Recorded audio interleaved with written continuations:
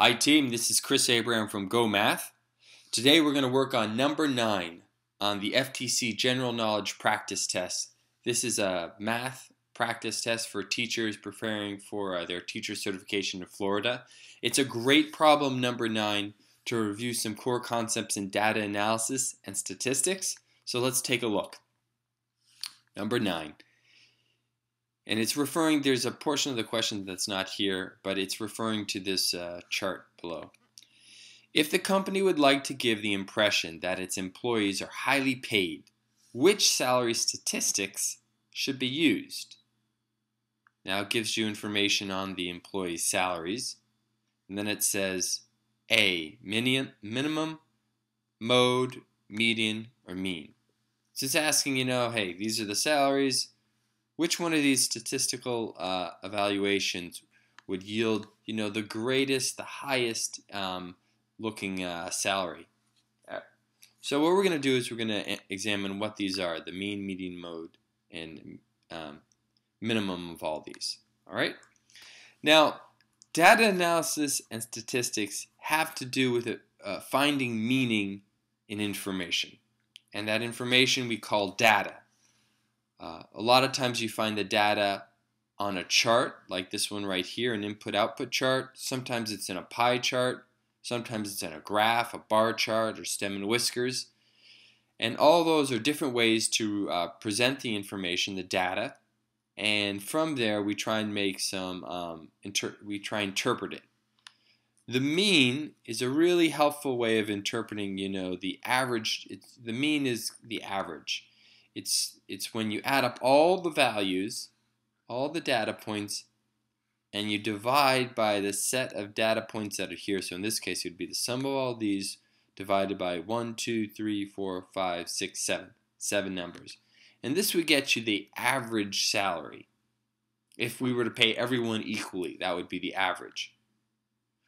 Sometimes when you're doing the average, it doesn't have to be, but sometimes it's nice if you order them from least to greatest. This will definitely help you when figuring out the median.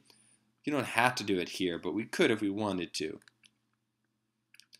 So I'd have the 15, 15, 15, 15, the 40,000, the 60,000, and the 120,000. Okay, 40,000 plus 60,000 gets you 100, plus the 120. And 15 plus 15 plus 15 gets you 60. Add these up, I get 280,000.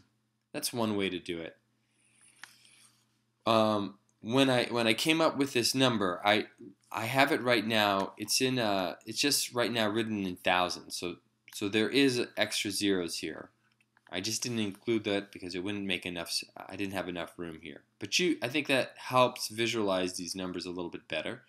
Okay, so I got 280,000 divided by 7. How would I do that?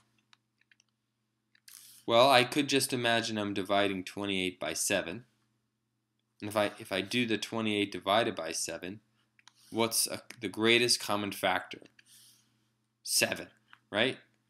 7 goes into 7 once, and 7 goes into 27. If I divide the 28 by 7, it goes in 4 times. So really, what I'm left with is 40,000 over 1. The average here is 40,000. Average salary. Okay, that's pretty good. What about the median? Well, the median, since we've already ordered our numbers from lowest to greatest, the median is the middle number. So we're going to go through our data set and we're going to cross out the numbers, the first and the last, keep going until we come to the middle number, which is 15,000. If there was an even set of data points here, meaning there was 8 numbers, like an extra 15, the middle number would then be the sum of the middle 2 numbers divided by 2. All right? That only happens if you have an even set of data points. Then you add the middle 2 numbers, divide by 2. All right, so the median here in this set is 15,000. The mode is the number that appears the most, which is again 15,000.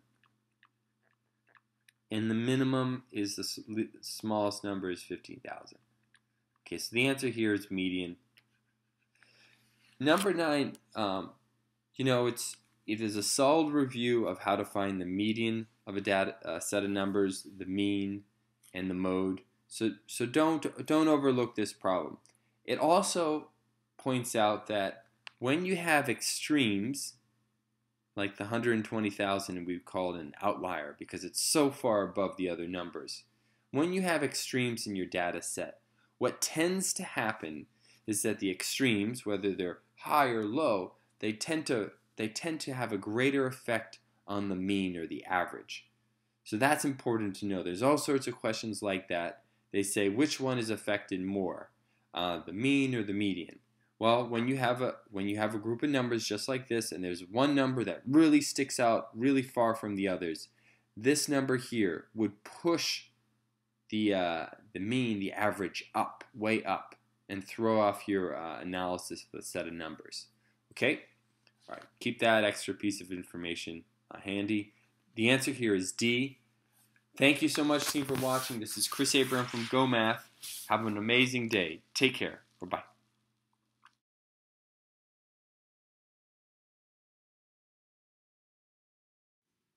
Hi team, I want to encourage all teachers that need some extra help on the math to check out one of the GOHmath workshops. We're holding them in Massachusetts and in Florida to help teachers get ready for the teacher certification exams. Check it out. I'm sure you'll find it very helpful.